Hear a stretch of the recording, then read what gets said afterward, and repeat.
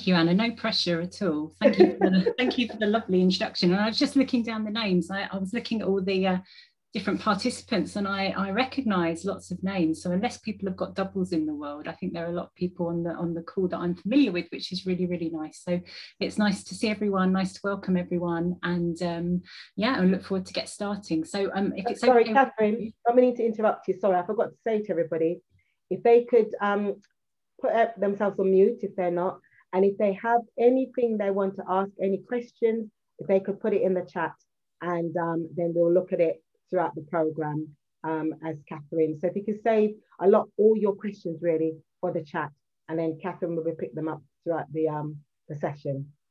Thanks. Thank you. Okay, good stuff. So we'll get started if that's okay. And just a techie request, if it's possible, looks like you're all on mute. Not that I don't want to hear your lovely voices, but it's easier for management. But if you've got your camera on, if you could also turn your camera off, we'd be really grateful, just because it helps with the bandwidth for the delivery. Anyway, it's lovely to be with you. I'm just going to share my screen, and hopefully you'll be able to see it. Anna, you'll just have to give me a cue to make sure you can see it. Yeah, I'll let you know in a minute. Yep. Okay, good stuff. Thank you. Yeah, perfect. All right, so welcome to Coaching Teams for the Future, and it's lovely to have been invited by CIPD to come and talk to you. I think this might be the fourth time. Oh, I've got a little voice. Oh, lovely. Sorry, could everybody put themselves on mute, please? There we go. There we go. Always technical hitches, aren't there? So yes, so I think it's about the fourth time that I've come to talk to CIPD, and it's always a pleasure, particularly to talk to people from the southeast, because that's from where I'm from, and often, as I said earlier, I find familiar people pop up. So it's nice to see everyone I know, and people that I don't. Welcome. It's lovely to be with you. So perhaps let's start off with, where are you in the world? Because I was noticing that there were some people from quite far-flung places. So perhaps if I could start by asking you just to pop into the chat where you are in the world, so we get a sense of where people are. Wow, Slovakia. With me. Okay. Wow, Bromley, Bexley, Essex. I know these places. Croydon, definitely know that. Greece. Goodness me. Wow. We are a diverse population. United States, Florida, welcome. Fabulous. Gosh, really diverse. So wherever you are in the world, welcome. It's really lovely to be with you. And as Anna said, if you could wait until the end to do questions, or if you have questions, pop them into the chat, and we'll have some stopping points, and I'll try and answer those questions for you. Well, look, someone's put that they're at Hampton Court. Now I've got an image of someone living in Hampton Court. That sounds really posh. Anyway, let me tell you a bit about myself. And I always think this is a really uncomfortable part of any presentation, talking about yourself, but perhaps just for a moment, let me tell you my background and how I ended up here and talking to you at CIPD. So my background is, originally I trained in psychology, and I spent 4 or 5 years working in the retail industry, helping leaders come into the business, and I had this kind of life epiphany that it's really hard to talk to people about leadership if you've never actually been a leader yourself. And in a strange moment and twist of fate, I decided to kind of report my life, and I trained to be a teacher, and I became a head, an executive head, and then worked in a multi-academy trust and the charity sector across the southeast. And I loved it. It was an absolute passion. Have always coached and been a coach. I guess maybe after 10 years of working as a head and working in a multi-academy trust, I decided that I wanted to go back to my psychology roots, and I opened KPNA, and really it's a company that works with all kinds of different walks of life, and I have a team now of 4 people that work with me, all coaches, team coaches, people who are expert in their fields in leadership. So what we offer is leadership consultancy and facilitation. We do training, we do workshops, organizational development, diagnostics, things like MBTI and insights, and other diagnostic tools. I also work as an action learning facilitator and trainer. I'm an EMCC senior practitioner executive coach, and of course I'm here today in my capacity as a team coach. So it's lovely to meet you and lovely to be with you. And here are my contact details. So often people poke me at the end because I've forgotten to do that. So in case that's interesting to you, these are my details. You can find me on LinkedIn, you can find me on Twitter, you can find my website. And I love to talk to people about coaching and leadership. So if you want to have a virtual coffee and get in touch and learn more and have a chat, then please do drop me an email. I'd be happy to talk to you. So let me talk to you about my team coaching journey, really. I guess it's been a sort of lifelong passion, indirectly and directly. I've always been people curious. My mum tells these terrible stories. Actually, mostly they come out at like your 18th and your 21st birthday parties, but she tells these two terrible stories of me as a little one. She says, as a baby, I was really nosy. So as a baby, I would sit in my pram and stare at people. And she said it was really embarrassing because she'd have to explain why I was staring. But the way she put it was that I was just interested in what was going on around me. And then when I was about 2 or 3 and could walk, she'd taken me into the post office, and somehow I'd managed, she'll hate me for telling you this, somehow I'd managed to take myself off on a little jaunt around the post office and found myself standing in the middle of an argument between a couple. And she said they hadn't really noticed I was there, and all you could see was my head going backwards and forwards as I was watching the dynamics of what was going on. So I guess I've always been people curious. I guess I've always been team curious. And I guess team curious because I've been in teams, I've led teams, good teams, terrible teams, and everything in the middle. And I've observed a lot of teams. So in the work that we do now at KPNA, we spend probably about 50% of our time working in the public sector. So we work in education, in the civil service, work with charities, and then about 50% of our time working with commercial business. So we do work with people like Sky, Pay UK, CBRE, some fairly big kind of commercial corporate organisations, and it's really interesting work. And then, of course, on came action learning and this leadership consultancy and facilitation and the one-to-one coaching. And I guess what puzzled me a bit was, as much as I love that work, and I do, I always had this sense that you could affect the individual, but you could only affect the individual and hope that they affected the wider system. And what I was seeing more and more is that people would be coming in and being really frustrated in coaching or one-to-one work about the wider system and trying their bit in trying to change it, but not actually having the significant impact that they wanted to have. Probably the best example I could give you would be a couple of years ago, I worked with the chief exec of a bank, and we'd always met actually in a hotel, you know, his choice of venue, sitting, having coffee, doing some coaching work. And for one particular reason, which I can't recall, for this particular session, I said, oh, why don't we go into your office? It might be useful to do this piece of work in your office. And so we arrived at this huge building with 147 floors, and this chief exec had their office right at the top at the penthouse, and we got in the lift and we typed in 147 and went up to the top.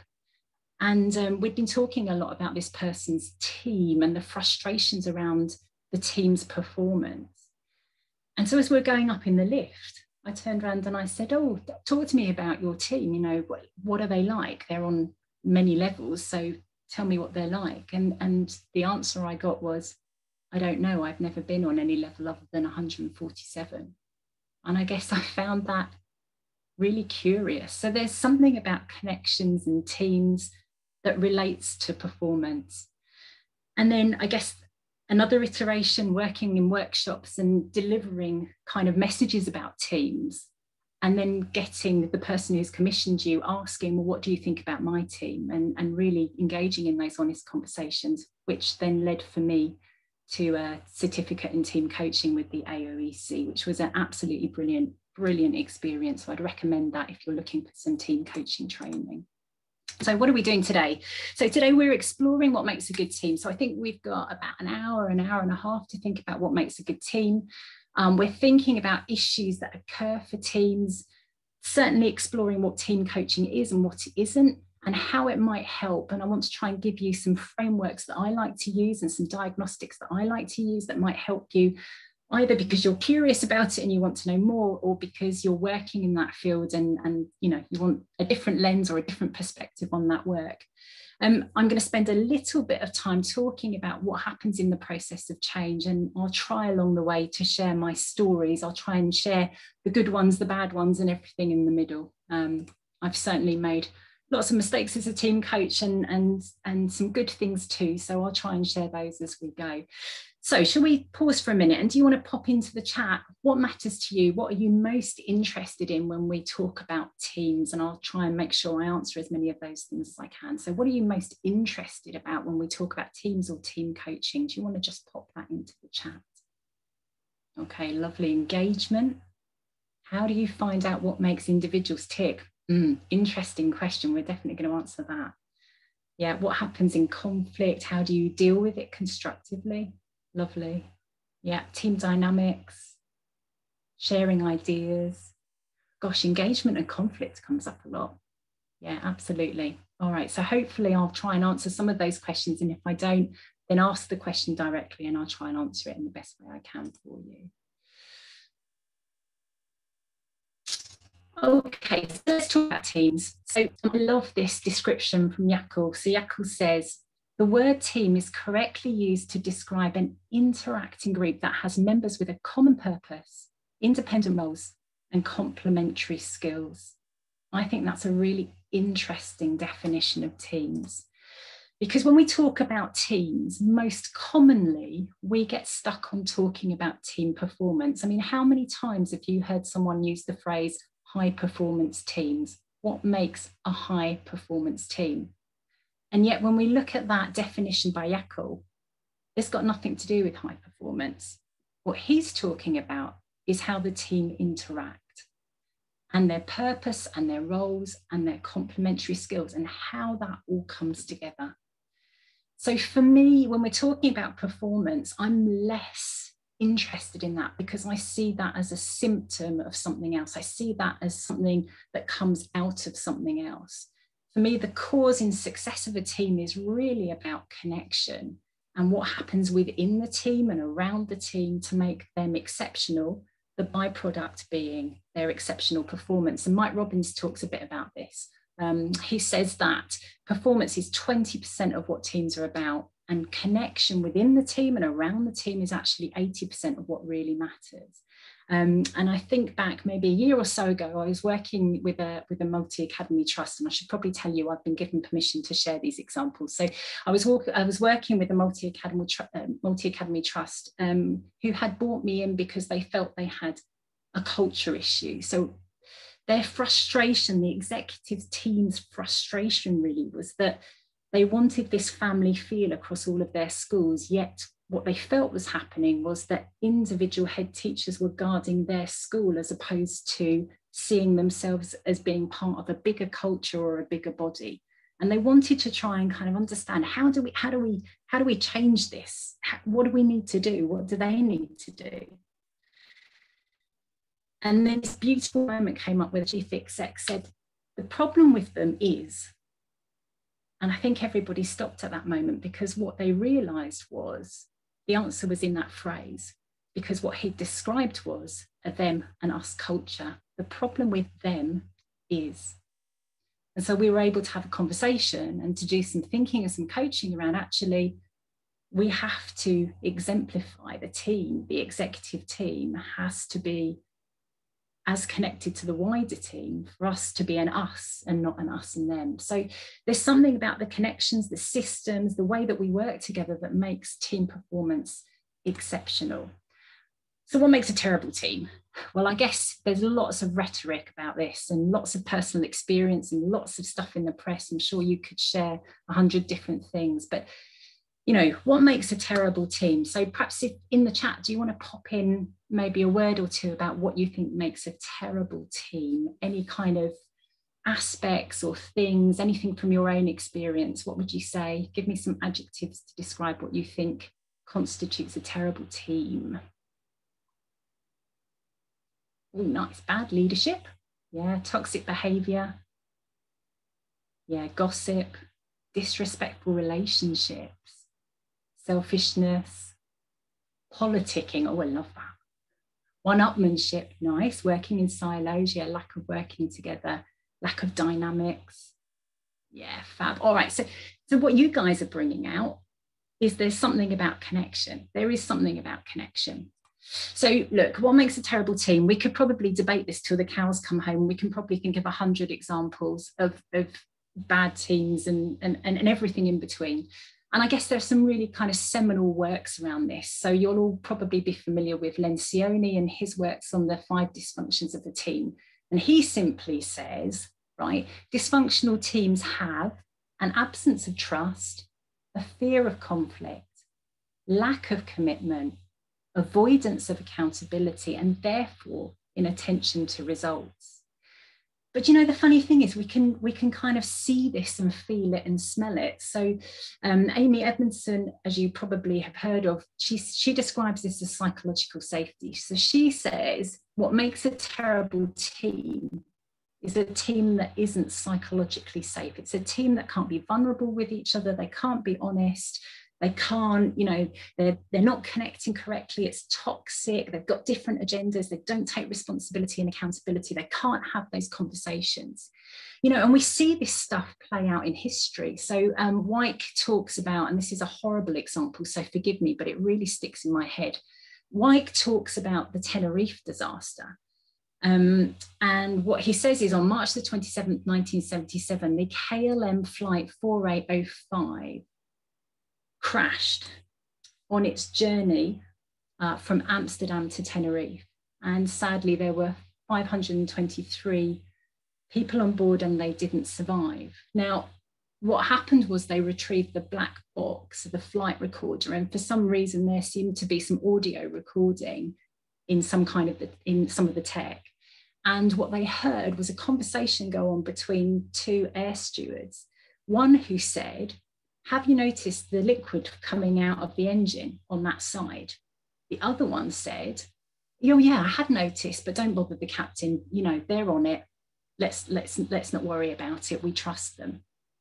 And what Wyke says, it's an absolutely awful but brilliant example of where psychological safety goes wrong.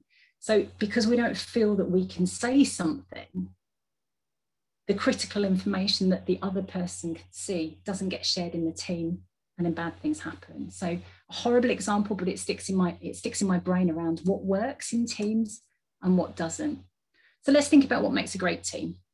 And this has been much harder to settle on over time. And there's still enormous debate about what makes a great team. And I'm sure you will have personal opinions about what makes a great team. But I guess when we're thinking about it in the context of team coaching, what we're trying to understand as a team coach is 3 different levels, 3 different kind of areas around what makes a great team. So the first is we've got to understand what the client thinks a great team is, either because it's going to be accurate or because it will help us to understand where the gaps are. The second thing is we're going to bring in our perspective around that as a coach. So not about imparting our judgment about what makes a great team, but understanding the core elements that make up a great team so that we can analyze any blind spots, we can work out where stuff is missing, and we can help, a bit like Johari's window, if you're familiar with that, we can help people to really identify what they might need to be doing or what they can't see. And the last bit is, and I think this often gets forgotten, when we're thinking about what makes a great team, we need to work out what the stakeholders think is a great team. So if we think about that in commercial or corporate business, we're talking about the board, or we might be talking about customers, or we might be talking about other business partners. When we're working in education, we're going to be talking about the children and the parents and the community. You know, when we're working in charities, we're going to be talking about our fundraisers, we're going to be talking about the recipients of that stuff. And actually their perspective of the team is incredibly important. So let's pause for a minute, and perhaps you can pop in the chat, because it's all looking a bit negative now because we've got what makes a terrible team. So let's have your views on what do you think the aspects of the team are. If you could give me one top thing, what would that be? Just chuck it in the chat for me.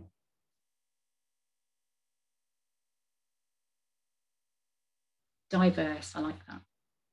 Yeah, good communication, lovely, shared purpose, trust. Yeah, fab. Okay, some lovely ideas coming through.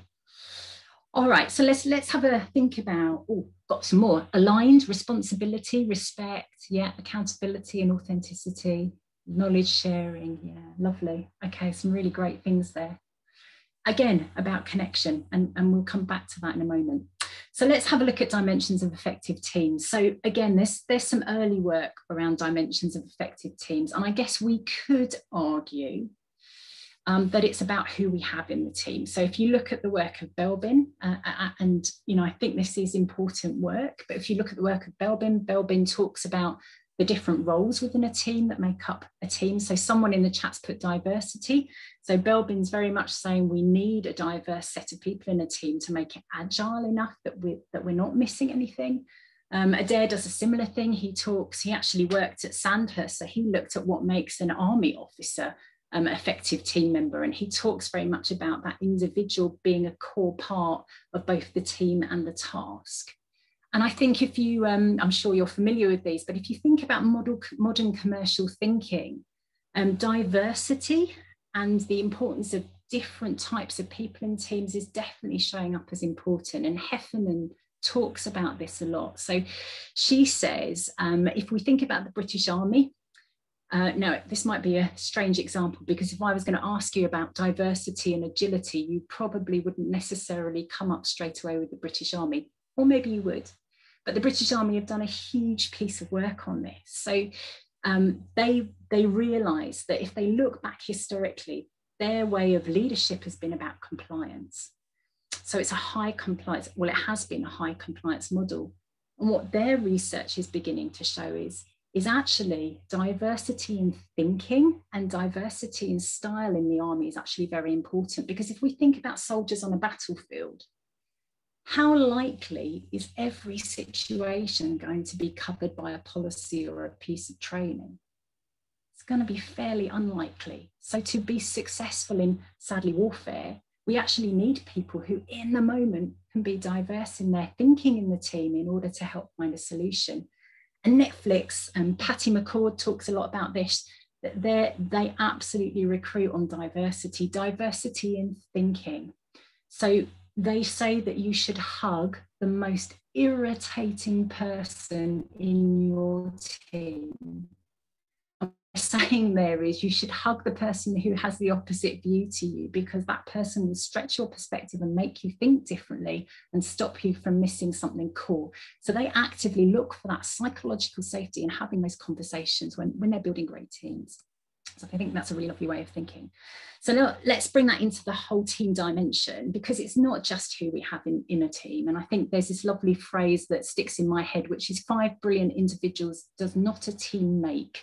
So if you have 5 fabulous, independently brilliant chief executives and you bung them in a team, it doesn't mean that the team's going to be kind of high performing or high output. It's got something else about it. So Wageman and Hackman came up with this, and they talk about the connections between the components of the team and also the synergy between the internal factors or the internal setup of the team and the external setup of the team. So they talk about the 6 conditions for really effective team leadership. So the first is, as we talked about, the right people. Okay, so we've got to have the right people on board, and they've got to be diverse enough in order to stretch that thinking. The second bit is the team have to know who's in the team. Now that might seem like a little bit of an irony, but quite often within teams, there are cliques that form. And so you end up with micro teams within the bigger team. And what Wageman and Hackman say is actually the team collectively have to admit that they are a team. And from that, they have to have a compelling direction, a compelling purpose, a compelling mission that they share. And then outside of them, they need a supportive context. They need structures around them that are going to help them communicate and work effectively together. And of course, they're also going to need, oh, you've got a little voice. Hello, everybody. Could you go on mute yourselves, please? Thank you. Thank you, Anna. And of course, they put in team coaching because they're passionate about it. But you should have someone that helps you to see what you may not be able to see. And Hawkins and Clutterbuck and Jekyll take this a little bit. I think this is kind of worth keeping in your head if you're working in the field of team coaching, because it's these things that we're trying to assess in terms of where teams are. So they say the most effective teams internally have really diverse skills and everybody understands their role clearly. And when we say role, they understand their role as a team member, but they also understand their independent roles, their individual roles within that. They have a vision and a measurable mission, and they're really clear on what they're heading towards in the next year, in the next 3 years, in the next 5 years. They can articulate it. It comes out of their skin. They know exactly what it is.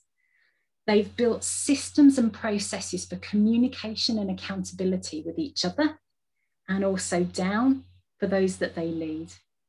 They have a good feel about them, so they're cooperative, they trust each other, they have a collective sense of efficacy and potency, they have that kind of synergy, and as I said a moment ago, member diversity. And then outside of the team, they connect to who they're serving and they really understand the expectations of those people, so they don't shut themselves away, they ask. Daniel Coyle in his book, The Culture Code, talks about it as the bouncing boomerang. So they're forever coming back and saying, tell us what you see, tell us what you need, tell us if we're meeting your expectations. Of course, they need resources and they need political support. So whether that's the board supports them, whether that's kind of stuff in their wider external world that's supporting them, and they're outwardly coordinated. So they have systems and processes for working with other people outside of the individual team. And what this gives is systemic connection. Hello, sorry, there's still somebody and he's muting. Sorry, I'm going to have to look. I'll have a look in the chat to see who's not muted himself. That's all right. No worries. I've muted everyone, so hopefully we're okay. And what that gives is this kind of sense of systemic connection. So it's holding on to the fact that actually what really matters in a team is not all the individuals and how they work, but how they connect together, how all those connections really work and how agile they are. And that is what turns itself into performance. And I love this piece of research by HBR. So they did this, I don't know how they got anybody to agree to this, but they did this amazing piece of research where they put electronic badges on what on paper are considered the most successful teams in the world. And they stuck electronic badges on them for a period of something like an intermittent period of about 12 weeks, because they wanted to know how these people operated. All I keep thinking is I hope they took them off when they went to the toilet, because that would just be absolutely awful. But anyway, this is what they found out. They found out that in the most successful teams, people talk and listen in equal measure. They face one another when they're talking and their gestures are energetic. They connect to one another and not just the team leader. So they have kind of cross connection and to the leader. They carry on team conversation outside of the team. So they talk as a team and they talk as a team outside of the team arena. And occasionally they break away from the team to connect with people that aren't part of the team and they come back again. So there's this real sense that the best teams have energy, they have engagement, and they have this sense of kind of exploration around really connecting with others and understanding where people outside of the team see them. And I love that. So where do we see that? I guess you could probably give me 100 examples of where you might have seen this, but here are some of my kind of current favorite examples. The All Blacks will always stay with me as a really good example of a team that has great connection, 80% if not more, and that performance. So they've got that connection piece just right because it results in performance, and we see that connection in the haka. And I think most recently, certainly in the pandemic, although we don't coach them and I don't know what's going on inside this particular team, but we might say that the New Zealand government are doing a really fabulous job of team connectivity and team performance. They certainly have diversity. They certainly are getting outcomes. There certainly seems to be harmony. They seem to be authentic with one another. And I've got Boris and Dominic Cummings, probably not because I think they're an exceptional example of team connection, but I'll let you make your own decisions about that. And of course, we're working virtually, aren't we? Many of us are still working virtually. And, if you think about connection there, I bet you've learned some lessons about connectivity and how really to stay connected to your team when you're working virtually. And Lynn and Standing and Lou did a lovely piece of work where they found out that actually when we're working virtually, whether you're an international team working virtually or you're a team that's had to because of the pandemic, this stuff about relationships, connectivity, honesty becomes so incredibly important. So they found that successful virtual working is founded on communication, relationship building, great systemic coordination and cohesion, even when people aren't physically together. And that leads to great performance and ultimately great satisfaction. So I guess I'm interested from your point of view, if you've been working virtually, perhaps you can pop into the chat. Have you learned any lessons about how to stay connected to your team?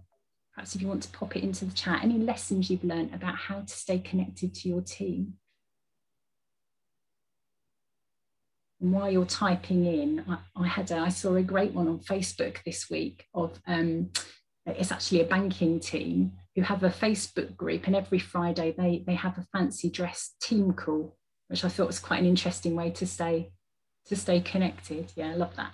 So Sue says, phone your colleagues, yeah, for a chat, casual catch-ups online, make time for non-work connection, yeah.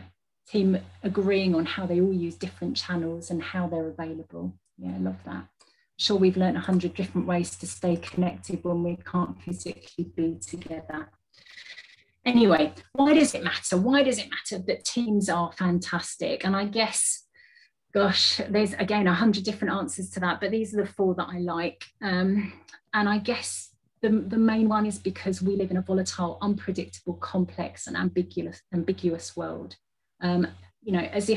As if we couldn't describe it better, the pandemic has served to completely shock us, change our everything, turn us upside down. It certainly has been volatile, unpredictable, complex and ambiguous, and continues to be so. So we have to have teams that can deal with that. And also I think, recruitment, if I think back maybe 30 years ago to recruitment, it was a very different game applying for a job to how it is now. Now, graduates are going into jobs where even at the lowest paid job, they want the most supreme person. And adverts say that you have to be all of these things in order to be considered. So people and teams need to be really agile. And I love this phrase. I think this phrase comes from Peter Hawkins. He says, teams are a living organism.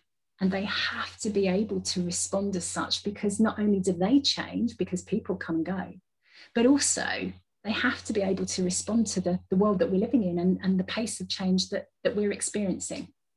So it matters enormously, because we want high performance, but we also want capability that drives that.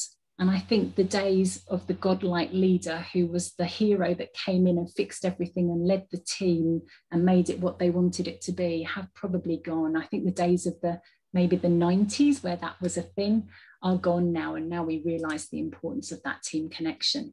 So for me, where does team coaching turn up? Well, it turns up because either an outsider to the team comes along and says, I've got a problem with this team's performance and it's frustrating me. So that might be a board member.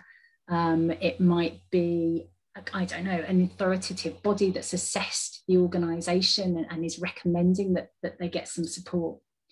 Or it comes from the team themselves, because they say we're frustrated and we don't know why. And it's not, our work isn't turning out what we expect it to turn out. And for me, my personal experience is often what happens is I might be coaching a chief exec or a leader of an organisation in a one-to-one capacity, and we might begin to notice that there is this team frustration. And that might lend itself to some teamwork. Or it might be that someone reaches out, or it comes out of other things like facilitation or workshops. So I think most recently I was working with a local authority, and they were doing some work around leadership, and actually through the activities, their discussion brought out that really there was a piece of work to do around culture and around team, and that lent itself to some team coaching. So for me, why do teams get stuck?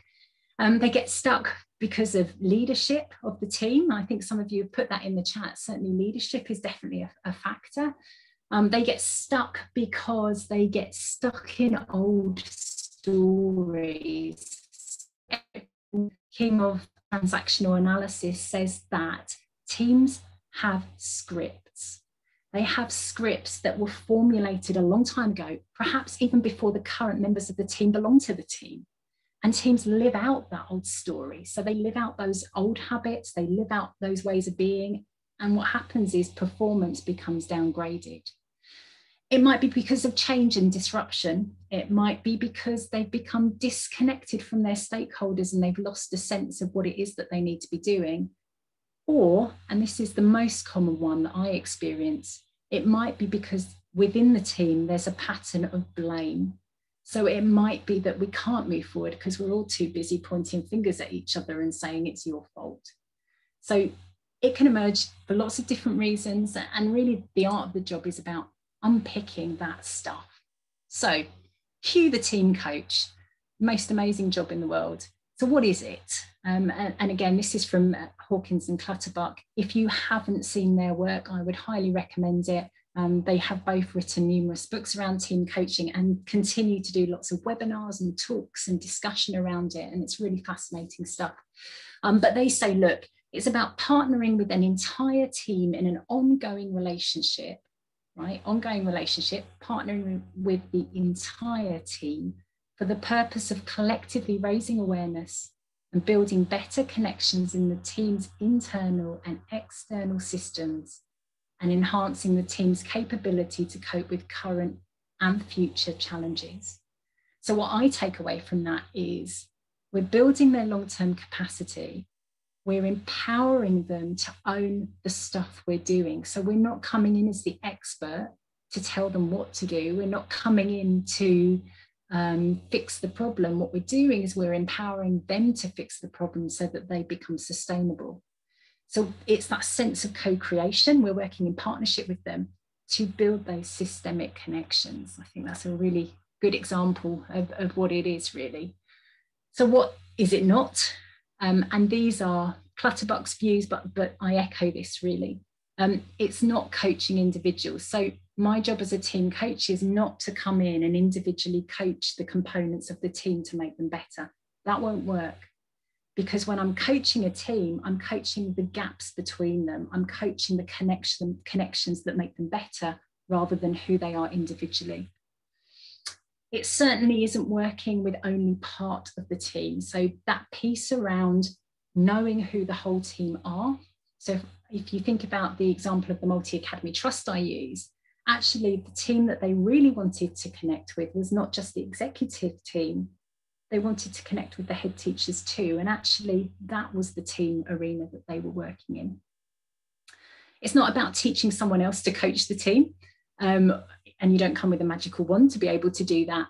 It's not team building or away days or going out in the woods and running around. It's not facilitation. It certainly isn't training and consultancy. And it's definitely not a fixed methodology. So although I'm going to talk to you about the way that I team coach, it comes with the caveat of every time I meet a different team, I do a slightly different iteration of what I'm doing based on what they need and how I think they work. But I definitely want to give you a couple of health warnings. And these are kind of self-learning health warnings. So the first is I have learnt that it is never a great thing to be coaching the chief exec or the leader of the team whilst you're working with the team. And for me, that's about trust. Because when I'm working with the team, I want them to understand two things.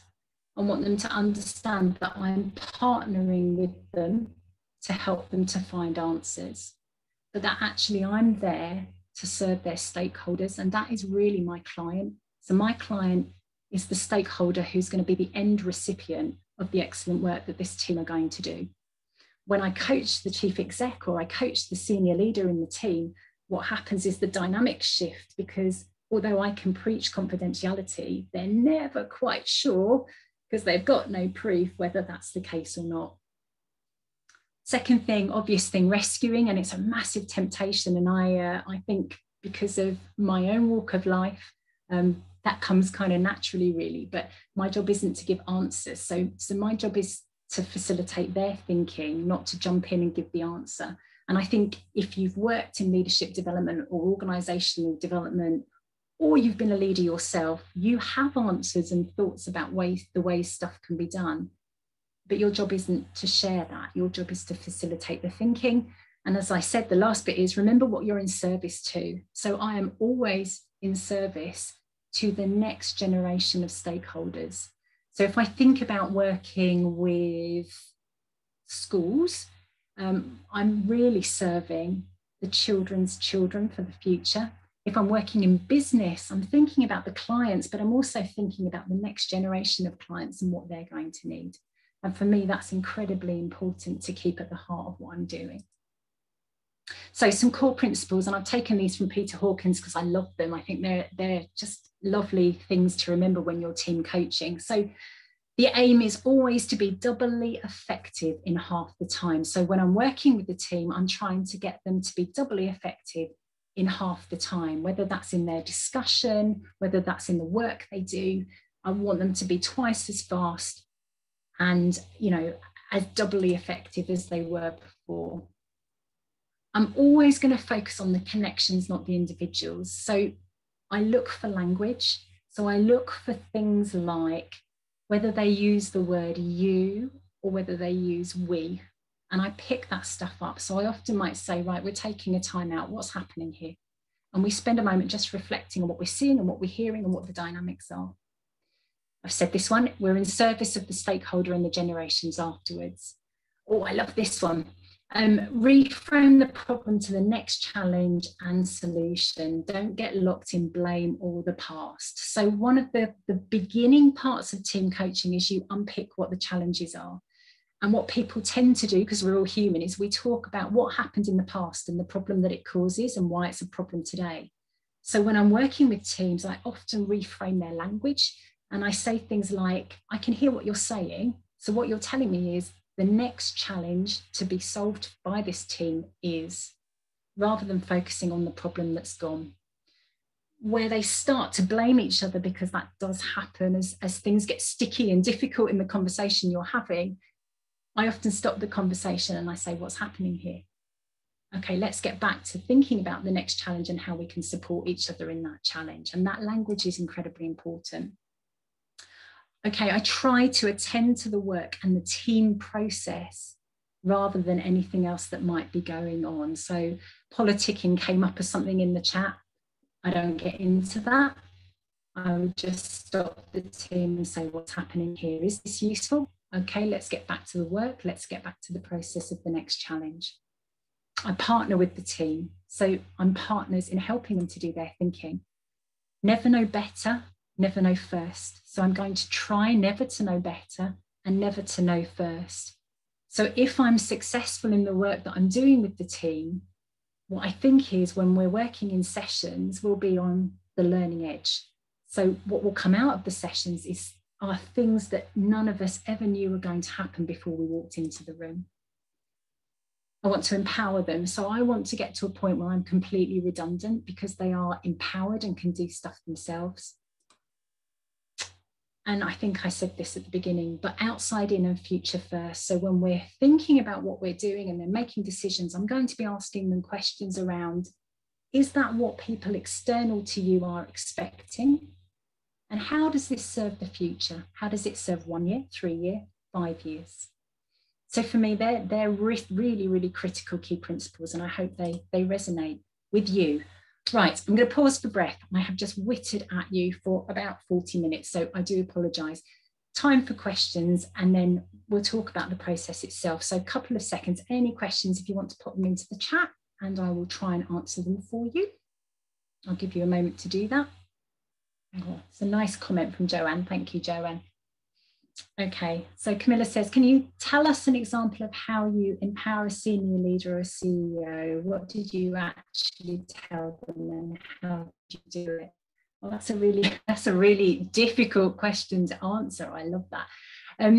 Okay, so thinking about how you empower a CEO, well, I guess partly the answer to that, I just flip my screen back on, is understanding the context in which we're working with them. So if it's in one-to-one coaching, then the answer to that is we're working through questions and we're working through observations and reflections and perspective stretching to help someone to commit to actions.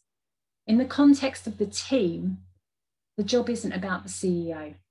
The job is about how the team work together. So quite often when I'm working with chief execs in a team, what happens is there's a power dynamic where they try to answer everything. So actually what I'm doing in team coaching is I'm making sure that everybody has a voice and there's equity in that voice, and there's equity in that voice coming up with some answers and some solutions. So I think that's a really useful question to ask, because I think the answer to that for me is not that I'm working with the CEO to empower them, but that I'm working with the team. I hope that answered the question. If it didn't, then please do poke me a bit more. Okay, so a couple of other questions. I'll try and pick these up. Paul says, where do you see team coaching in the next 3? Oh, go on, Anna. Oh, sorry, Catherine, can I tell you the one that came after that one? Yeah, the one that came after the question you answered with, what's the best way to deal with resistance? Oh, that's a brilliant question.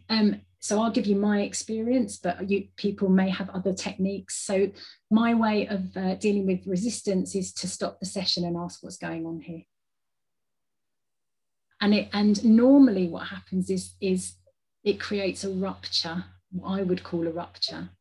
And you normally see people sit back a bit. And I say, I'm noticing there's some tension here. Can we explore what that tension is about? So what I'm doing is I'm trying to bring into awareness the process, the kind of psychological process, the relationship process that's going on within the team. So what happens there usually is that person then explains how they're feeling, and I try and reframe that into a challenge. So what I say is, what you're telling me is the next challenge for this team is that everyone in this team needs to have a sense of value.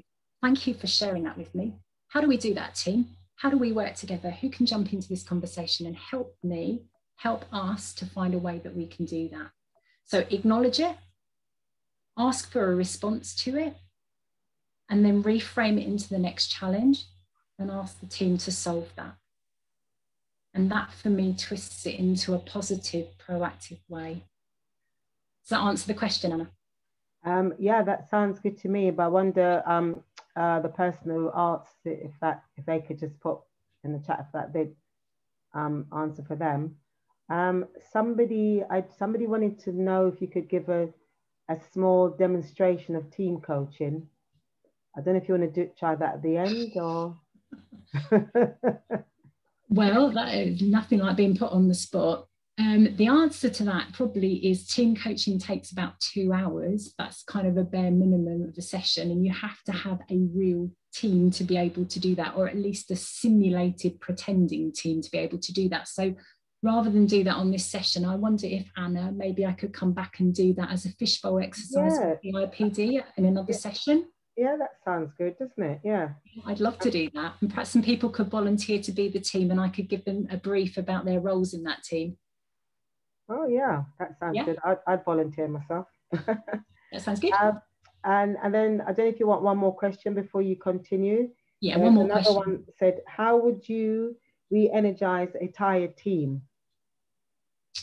Oh, that's interesting. I wonder what the context is for that. Perhaps if you want to, if whoever wrote that question, it's a great question. If you want to put some context in, then please do. Re-energizing in a session, if it's in a session, I would normally, I guess, get the team to take a break. Frida, was that your question? Yes, hi. Hey, do you want to give some context? Thank you, sure. Kind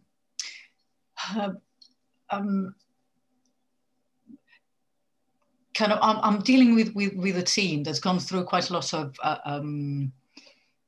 stressful moments, and they've done their best to bounce back, but every time they bounce back, there's always something coming kind of from outside. Actually, the teamwork was pretty well, but they really deflated, and I'm trying to be my best at kind of cheering up, but sometimes it just doesn't work. So I was thinking, how can I maybe I need to transform something within me, and then they're going to transform. But it's, yeah, probably it works fine. But how can you cope with a team that is really it's been tested by external environment, or from something they're not the origin of? Yeah, that's a really great scenario. I think for me there are probably two answers without knowing the full context. The first one is, and I'll refer to this later on, it might just be where the stage of, let me get my teeth in, it might just be the stage of development that the team are in. So I'm thinking about Bruce Tuckman's model of change, and thinking about his pit of despair, which, excuse my language, I sometimes call the shit pit, because it's where the bad stuff happens. But teams can go through that dip. So part of it might just be understanding that as they go through that transformation, they have to go through that dip, and it might be about accepting that that dip has to occur, and it's nothing to do with you. It's a natural part of change. The second thing is to talk to the team about it, because I think as a team leader or someone in HR or an external person, we can get that sense of wanting to rescue them or try and fix it. And actually, if you change that into the belief that they have the power to fix it, if we can just understand what the challenge is, then they can find the solution. And I think what happens there is you stop yourself from getting into what I would call a drama triangle, where you've got rescuer and victim and it never quite plays out the way you want it to play. So I would suggest having the honest, authentic conversation and see where that takes you. Is that helpful? Thank you very much. Yeah, good. Okay, okay. Good conversation. Do you want any more, or do you want to? There are so many, and now people are volunteering for the fishbowl exercise. There's one more at the top. Shall we? Anna, should we pause? Can we just pause there? Yeah, and I'll keep writing them down. Is that all right? And I'll pick it up at the end if that's okay. Yeah. Okay. I love that people are volunteering for a fishbowl, so I definitely want to come back and do that. That would be amazing. Okay, so let's now talk about the tangible, practical process of team coaching. And as I said earlier, there are hundreds of iterations and methodologies for how you might do this, but this is the way that I like to do it. And it comes from Hawkins' model and the training that I had at the AOEC, although I'm not entirely faithful to it, because as I said, as I meet a team, I tend to use all the different tools that I might have that I think would work really. So for me, there are 3 key stages in working with a team in a team coaching process. And these stages typically last between 6 months to a year. So I might see a team for 6 months to a year, and I might see them on a kind of 6-weekly, monthly basis across that period of time. So it's certainly not every week. It's in blocks of about 6 weeks. So the stages are, for me, I do an inquiry stage to try and work out what's going on. I then work with the team to co-diagnose the challenges they're facing. And then we work out the work that we want to do together in order to solve those challenges and to move forward. So the inquiry stage, and I think probably this is some of my most favourite parts of team coaching. So I get the brief from the sponsor. So the sponsor might be the HRD, it might be the chief exec, it might be the chairperson of the board. And I will contract with them around what it is they're looking to achieve. So they will give me some kind of perspective about what they think is going on, and ultimately how they want it to move. And normally they talk about performance, or they talk about the culture of the team.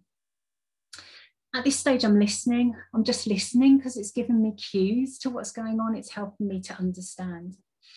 What I then do is I have a structured interview with every member of the team, and a structured interview with some external stakeholders, so that I'm getting a real sense, I'm having a one-to-one conversation about their views of the team. And each interview typically lasts about 45 minutes. And in that interview, I'm asking them things like, tell me about the team at its best. Tell me about the team at its worst. Tell me about the value you feel that you give. Tell me about the value that you feel the team gives. Tell me what the team's missing. Tell me what you think external people think of the team. So I'm trying to get a real understanding. And what I say to people is, this is 100% confidential, right? The only thing that isn't is the thematics that come out collectively. So I'm never going to identify you individually in your feedback, but I am going to identify the themes that come out of it.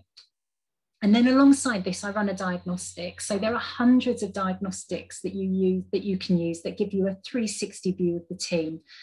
Probably my favorite, I probably have two favorites. I love the Team Connect 360, which is an AOC tool. And I love the Culture in the Workplace tool. But there are others. The NHS have a great team effectiveness inventory. There's the Lencioni Dysfunctions questionnaire, and there are hundreds of others. But I like a diagnostic, really. And what I try to do is, dependent on the size of the organisation, get responses from about 30 people. And those responses come from the team's direct reports, external stakeholder groups, the team leader, so that I'm getting a real 360 view of what's going on. I might also, dependent on what the sponsor is telling me is the issue, I might also run something like individual diagnostics on personality types. So I might do 16PF, I might do an MBTI, I might do some insight stuff, or some people posting some lovely tools in the chat. So thank you for that. I shall have a look at those. And then what happens is I go away and I take all this information and I try to solidify it into some key themes. And typically for me, I'm looking for between 3 and 5 key themes that I can explore with the team. Now, Hawkins, and I keep mentioning him because I think he's a real genius in this area, he describes that as simplexity. So what he says is we're taking some really complicated stuff and we're sieving it down to some broad themes. So we're creating simplexity out of, something that's quite complex, really. And I try and think about it in 4 areas. So I try and think, what are the challenges that are coming out of this information? Is it to do with the team's understanding of what they're there for? So if we look at the task they've got to do and what outside people expect of them, do they have a clear understanding of what they're expected to deliver? I then think about inside of the team. So if I think about the job they're doing and I think about what they're like inside of the team, how clear are they on their purpose, their goals, and their individual roles? And then I want to think about the processes inside of the team. So I'm then looking at what's going on with their interpersonal dynamics and their culture. Have I got people bickering? Are there disputes? Are they not communicating? Are they not telling the truth? What's going on there? And the last bit is, how are they connecting with their stakeholders? How are they understanding whether they're serving their stakeholders, those people that are outside of their organisation or outside of their team? And I try to get between 3 or 5 key challenges that come up in those areas. Now, typically what happens is you find that the challenges for a team will sit in 1 or 2 areas. That's my experience. And that there really be the key areas that we're focusing on. So what then? So then we go into a diagnosis session with the team. So prepare yourself, come in your best steel armour, because this can be a tricky session. Because what we're doing here is we're going to be exploring with the team what's come out of the diagnostics, and we're going to be asking them to talk about why these things are occurring. So this is probably the first time that we're inviting them to have absolute psychological safety and real authentic honesty with their team members. And they may never have done this before. And they're about to do it in a public arena with somebody that they don't know very well with them. So the first thing that I do is I contract, and we contract on the aim of the session, the aims of the work, and the way that we're going to work together. So almost a relational contract. What do you expect of me? And what do I expect of you? And how are we going to behave together? I then deliver the key themes, and I ask them to explore what's going on. So here is where I assume the coaching position. So I try to hear every voice. I try to reframe blame into challenge. I try to give time out where I think there's been a contract breach, or where I'm noticing there are some interesting dynamics going on in the room. And I work in the core conditions that Rogers outlined in 1957, which is I try to be potent, I try to offer protection and support them, and I try to give them permission to speak. So I'm facilitating and coaching around that honest discussion. And when they've done that, and I would say that probably, well, it can take 2-3 hours to have that conversation, I ask them to describe how they want the team to be in the future. So if we were to jump forward a year, work together, what does this team look like and what will you be achieving? We then sit down and together work out a timeline for how we're going to work on those individual challenges in order to get to that future state. And I say to them, how do you want me to work with you? How do you want me to help you? Which bits of this do you want me to contribute to?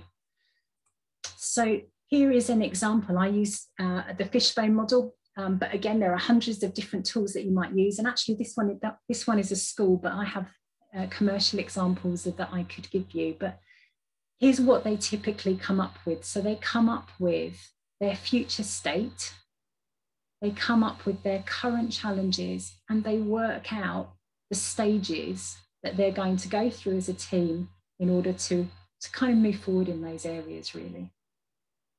I usually find they find this really empowering. So after you've had that really difficult conversation that feels really painful, it's really nice for them to focus on the future. What then?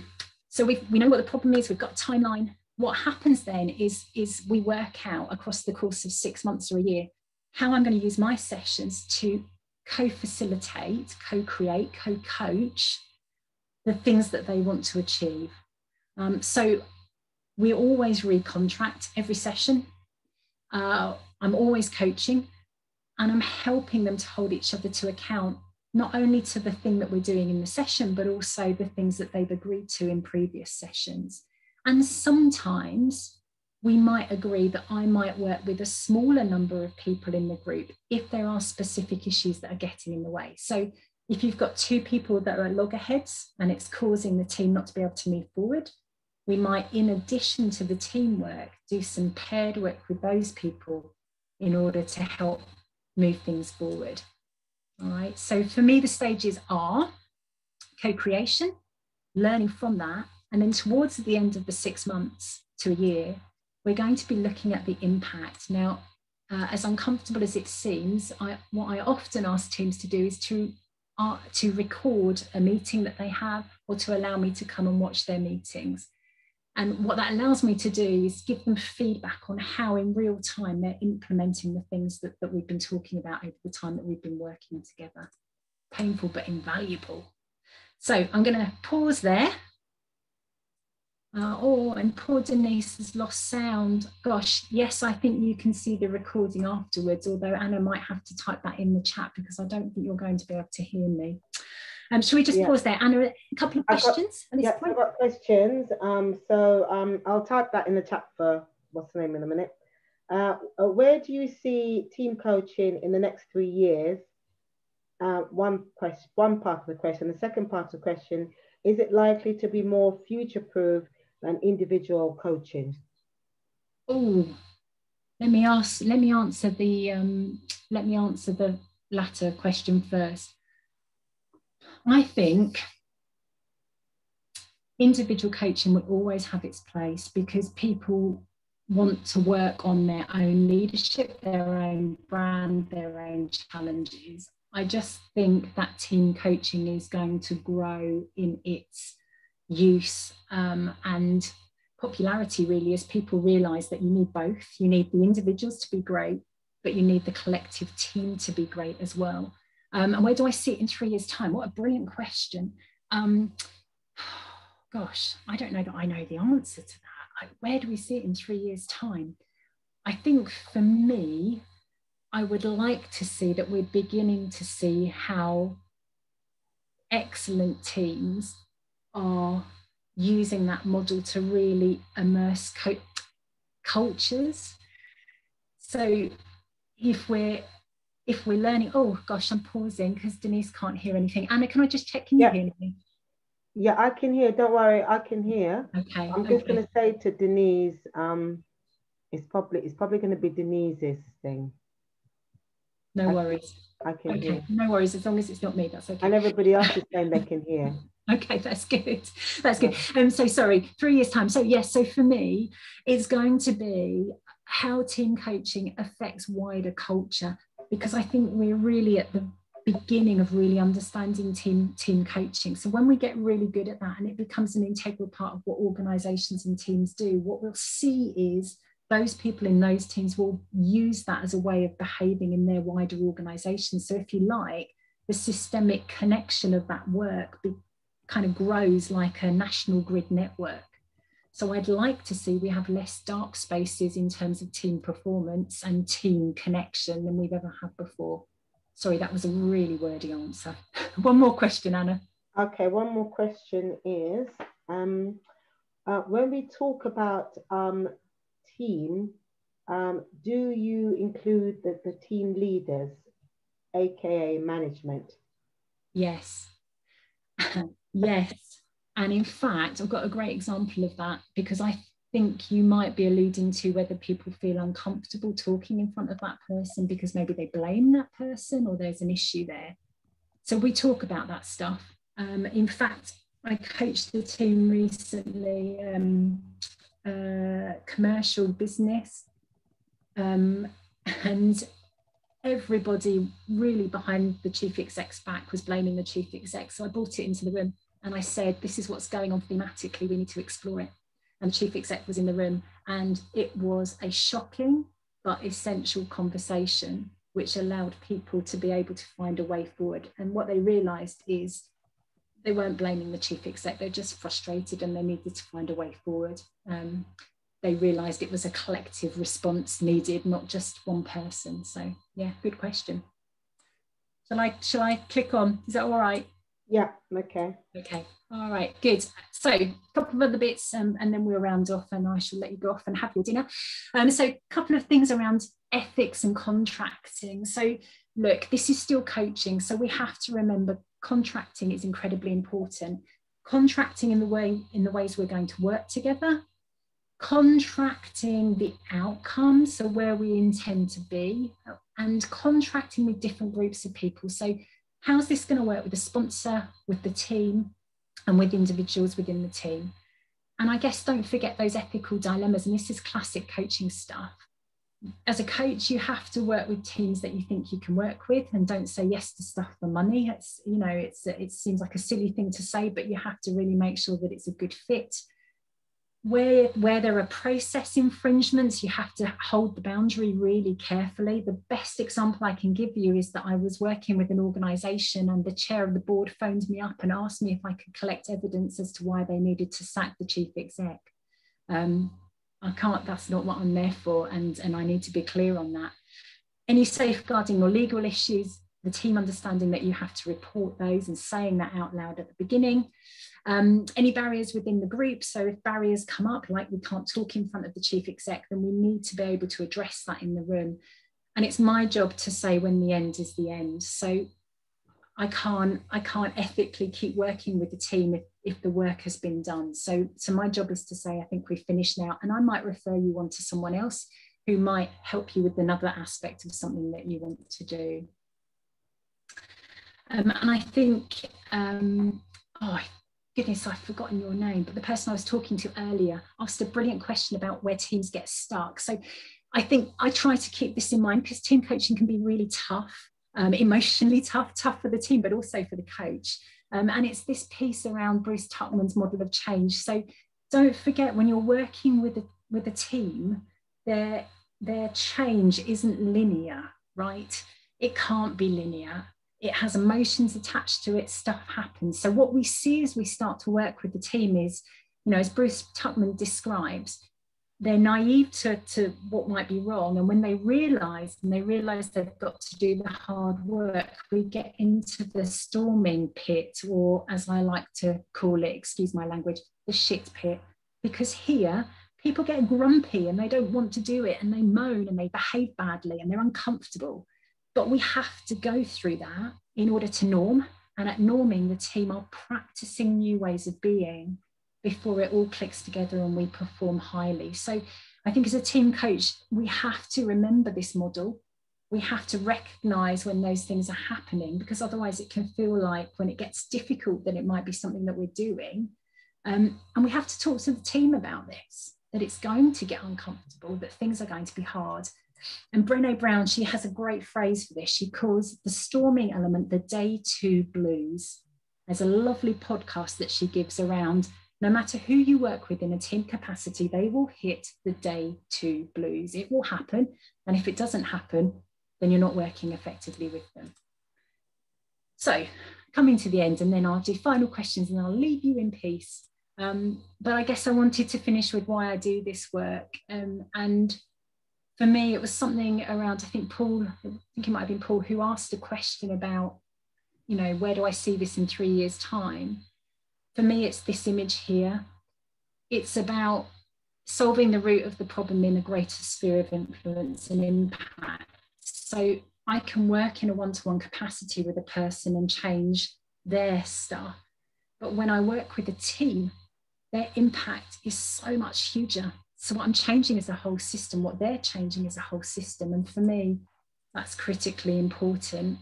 And I thought I'd finish on this lovely quote from Maya Angelou. It's like one of my all-time favorites. She says, "I've learned that people will forget what you said, people will forget what you did, but people will never forget how you made them feel." And I think for me, when I think about the stakeholders that we're serving, I think the next generation of people in this world deserve teams that are truly excellent and make them feel excellent and help them to achieve excellence. So for me, that's why I go to work every day. And that for me is the difference that I feel team coaching makes. So I'm going to just pause there. I'm going to just put up my contact details, because if you've got any questions or you want to get in touch, and as I said at the beginning, I love talking to people. So by all means, get in touch and let's have a virtual chat about your thoughts on team coaching. But perhaps we'll do a few final questions and then I shall leave you in peace to have your dinner. Okay. So we've got a few more. So we've got, what would you do if a team is not fit for purpose? I don't think I have ever met a team that's not fit for purpose. I'm not quite sure if the person that asked that is still there. Maybe they want to. I didn't write their names down. So shall I move on to the next question? No, I could let me answer that. Oh, it's Sean. Hi, Sean. Sean's just putting something in the chat. Perhaps if you want to give a bit more detail. Maybe if I qualify what I've said, I've never met a team that isn't fit for purpose. There are sometimes individuals within the team that aren't right for the team. But usually what happens is in the process of team coaching, they realize that and the team evolves and moves on. But teams change all the time. And I think that Tuckman curve, is really important, because when people get to the bottom of the pit, the storming, there are two choices. The first choice is you get with the program and you move up and you norm with the group in the new ways of being, or you get off the bus. And really, I think the answer to the question is it's often not the team that isn't fit for purpose. It might be individuals within the team, but you go through the process of helping people to realize where they are, and then they have choice. So I hope that answers the question. And Sean has added, I don't know if he's added on to that, saying if the structure and functioning of the team is not right for the specified outcomes. I think that's what he was trying to clarify. Yeah, then that normally comes up in the diagnostic. So we would have a direct conversation about that, and then the team would work to solve that. Now, if that's a restructuring problem, then actually what the team would normally do is they would indicate that that is out of their remit. And so then the leaders would take that on. And that's where you might work separately with that element of the leadership team to think about that restructure. And we might have to do that piece of work first before we then come back to the wider new team in order to move things on. So I think that's a really good question. Okay, and next question is, do you find it hard to transform a group into a team? I find it hard. I think team coaching is really hard, if I'm entirely honest. It's emotionally hard, and it's, oh, but I love it. I think there's something really, it's a really special thing to be able to work with a team and have really honest conversations about their dynamics. Where else in your world does that happen? I mean, in the UK, we're really bad at being honest. We don't speak, we speak in I can't think of the word, metaphors and implication. We don't often speak in a direct way. So it's a really special thing to be invited into a team and speak honestly with them and to help them to speak honestly. So I love it. It can be difficult, but I love it. Okay, and Sean, thanks you for your answers. That's a great answer, Sean said. And then next question is, I've got a couple more questions. That'll be all right for you, Catherine? That's fine, yeah. Yeah. How long does individual coaching takes? Don't know. Yeah, it's about individual coaching. That's all right, I can answer that. So it depends on who you work with, but when I'm individually coaching people, I generally work with people for 2 hours. And normally 6 weeks apart. And I see people for a minimum of 6 sessions, because for me, that's the length of time, minimum length of time for impact. That's my personal coaching preference and experience, but every coach is different and you have to find a coach that works for you. Okay. Now this question is about, I think, sorry to call your name out, Jeanette, but there's a word that I wasn't quite sure. So I'll say it how she's asked it, and maybe it's another word. How do you phrase team coaching or team building so they do not flinch? I don't know whether she meant clash, but she's put flinch. I don't know. She said, I have had teams say, why, what's wrong with us? Oh, does that make sense to you? Yeah, she means flinch. She means flinch, yeah. Okay, so I always start the co-diagnosis session by saying, I've been brought here because my understanding is that for one or all of you, there are some challenges that this team are facing, and I'm here to work with you around the solutions to those challenges. So I'm going to start by talking about what I've noticed, and then I'm going to invite you to talk. So that question of, have we done something wrong, or is there something wrong with us, doesn't really come up, but they definitely are uncomfortable at the beginning, and it takes time to get them to trust you and to be honest. So I have to push a lot on making sure I ask everyone to speak. So I often say, I don't know, Claire, I haven't heard your voice.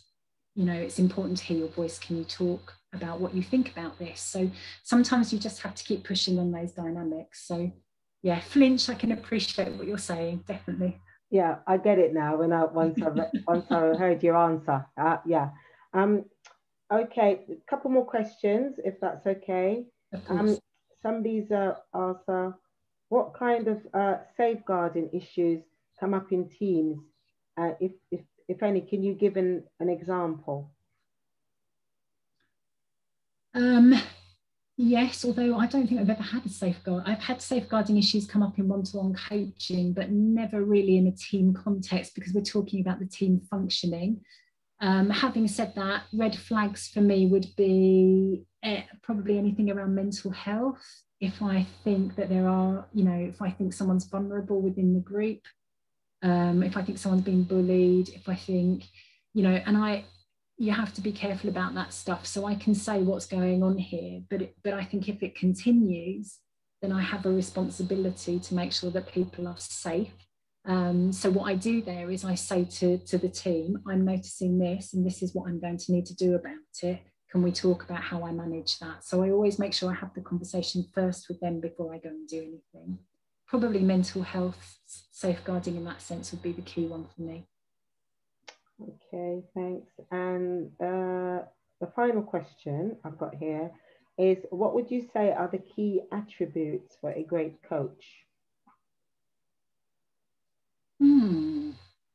You might be able to tell me the answer to that as a group more than I could tell you the answer to that, because I think recipients have a better idea of that. But for me, probably my top 3 things would be curious, so ask the questions, potent, and by potent I mean don't be afraid to say the thing you're seeing, and I think probably the last one is compassionate's the wrong word. I think protective. So there has to be a nice balance between challenge and honesty, but also support and care. So I am in your corner and I'm here to be with you, but I'm also here to be challenging. So I think it's that nice balance. Always be curious. And I've just noticed Jeremy's put in the chat, look at the Association for Coaching, the ICF or the EMCC competencies as a guideline. Yeah, absolutely. That's a nice question. Nice answer. Yeah. And lots of people have put in here, thanks for the presentation and sharing your practice, Catherine. Absolutely brilliant presentation, very useful, brilliant answers. And that's been a theme running all the way through from the chats, that, you know, they've been really pleased. It's been a really fabulous presentations, and you've given some really good solutions and some good answers. So great feedback. Truly outstanding. Oh, truly outstanding presentation, Catherine. Wow. I'm going to take that. Somebody put one of the best presentations I've been to. Thank you. Really appreciate your presentation. Brilliant, Catherine. Great, thought-provoking. Some wonderful stuff here, Catherine. Super presentation, great insights. You're making me cringe now, Anna. I'll take it. You made my Thursday night. Thank you. It's always a joy to be at CIPD, and I genuinely, you know, happy to come back and do a team coaching fishbowl if we can find some willing recipients. Why not? Well, we've had quite a few people that's volunteered themselves. So what we would do is we'll probably put it out there, and we'll because there's quite a few people saying they'd like to do it. Maybe we'll put it out there for on our next events for the coming future. Before we finish off, so thank you very much, Catherine. We're looking at our last events for this year. That's going to be coming up for the South East London branch. One's going to be on the 9th of June, which is mindfulness and yoga, and then the last one will be end of year summer social, which will be on the 10th of June. And the summer social will be delivering our business plan, or we're giving the results of our business plan about the events, that's the coming events for the next year, and also sharing with our members our values and our vision and our mission for what we want to do for the coming year 21, 22. So really thank you all very much for coming to tonight's presentation. I look forward to seeing you at those 2 last events on the 9th of June and the 10th of June. I will be doing the mindfulness yoga, well, it's not a presentation, it'll be a practical session. So if anybody's into practical mindfulness and yoga, I'll be there on the 9th delivering that, or otherwise I'll see you all on the 10th if you want to do that. And there's still some people, you've got some real fans here writing an excellent presentation, wonderful, really interesting, and there's lots of people wanting to volunteer. So it'll be good to capture those volunteers for us to then, because then you'd need to know the volunteers, wouldn't you? So for you to be able to put it together. Yeah, We need to do some pre-prep, definitely. I'm trying to think how we'd get people to, I suppose they could write in, email into Monica to say that they would like to volunteer for the fishbowl. Yeah, but there's lots of people putting forward themselves as volunteer. So thank you once again, overwhelmingly wonderful presentation there, and some really thought-provoking, interesting stuff about, do you know, I never even thought about team coaching as a thing. I always just thought about individual, but it makes a lot of sense to me tonight, what you said, that, you know, individual may talk about their own individual things that's happening with them, but from the team, you'd hear from the team the whole overarching things that's creating maybe problems to stop the team from going forward. So really lovely stuff. So thank you for that. And yeah, so everybody, thank you so much.